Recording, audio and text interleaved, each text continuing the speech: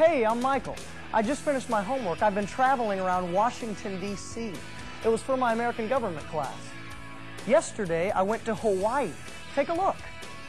Did some surfing while I was there. I was studying the anatomy of waves and how they're propagated. That's some of the neat stuff you can learn at the Florida High School. And there's lots of other stuff, like algebra, literature, even chemistry. But the really neat thing is, you don't have to go to class. Seriously, you can study right in your own living room, just as long as you've got a computer, a modem, and a telephone jack. Having a big screen TV hooked up to your computer doesn't hurt either. So what's the catch, you're thinking? This seems too easy. Truth is, any student can apply for the Florida High School. All you need is your parents' approval and the okay from your school guidance counselor. There is one thing, though. You really got to be sure before you sign up that the Florida High School is right for you. There's lots of serious studying going on here, and you got to be willing to put in the time. Take a look at what we do. If you take Latin, you get to check out the action in the Colosseum. Or you can find out how Romulus got to be the first king of Rome. Eventually, Romulus and Remus discovered their true identity, went back to Alba Longa, and drove out their wicked uncle. If you take English, you can find out what Shakespeare had in mind for another king who tried to have it all. Here thou, incestuous, murderous damdane, drink off this potion. And if you take physics, you can learn about the laws of nature that dictate how everything works.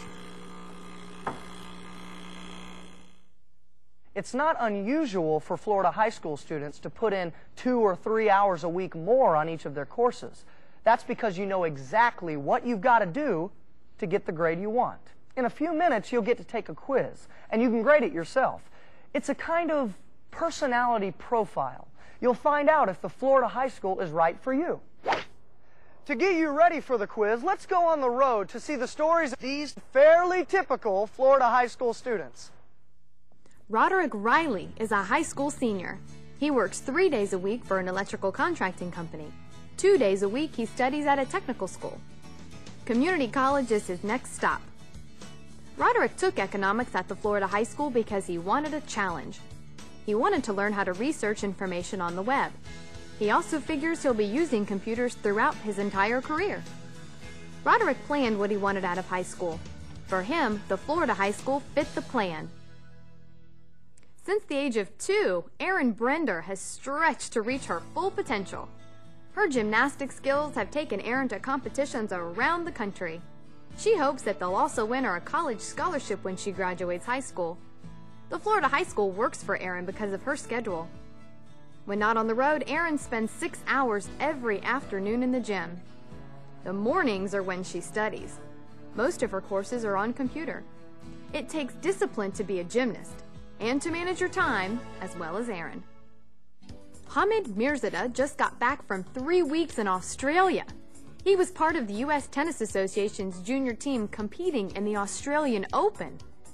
Averaging 20 tournaments a year, Hamid does a lot of traveling. But wherever he goes, he takes his computer and the Florida High School. Competing at his level means that Hamid must train 5 days a week. Mornings are better when temperatures are cooler. The evenings are for homework. For Hamid, both his game and his education are top priorities.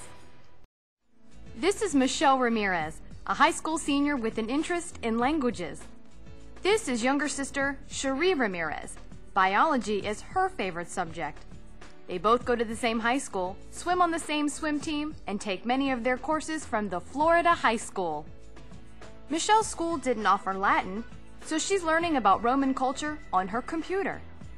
Cherie wanted to take Algebra 2 at a time convenient for her. Studying online fit the equation perfectly. Two sisters choosing different courses from the Florida High School. Okay, now it's your turn. You've seen some of the courses. You've seen some of the students who take the courses. Now let's find out if studying in cyberspace is right for you.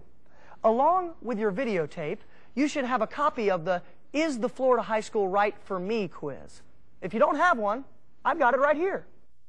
There are only 7 questions. For each question, you check either yes or no. And when you're all through, I'll tell you how to rate yourself.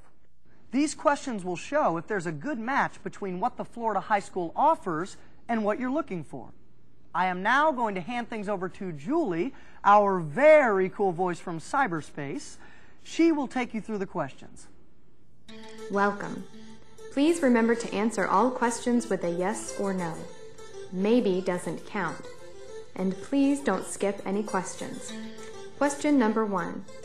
I am motivated and self-directed. Nobody needs to push me to get things done. Does that describe you? Answer yes or no. Question number 2.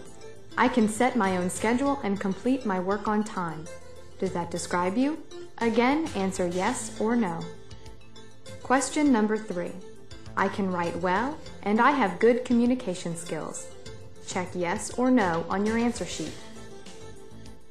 Question number 4 has to do with problem solving. I like to solve problems and try to figure out solutions on my own. Check either yes or no. And please remember not to skip any questions. Question 5 is, I can read and follow detailed instructions on my own. Check yes if you are good at following directions, or no if you're not. Question number 6 is about the internet. I am excited about using my computer and the internet to research information and to communicate with others. Answer yes or no. Question number 7 is the final question. I own or have regular access to a computer with internet and email. Again, answer yes or no. Michael will now tell you what your score means. Thank you for your attention. Thank you, Julie. Okay, now here's what your answers mean. First, if you said yes to all 7 questions, you should do really well as a Florida high school student. There are lots of Florida high school teachers who would love to have you in their class. Now let's look more closely at the first 6 questions. If you answered no to any 2 of these questions, you'll need to do some serious thinking. Don't give up yet, but if you become a Florida high school student, you'll need to work on improving some of the skills that the questions talk about. And if you answered no to 4 or more of the first 6 questions, you may do better to continue taking your courses in a traditional classroom.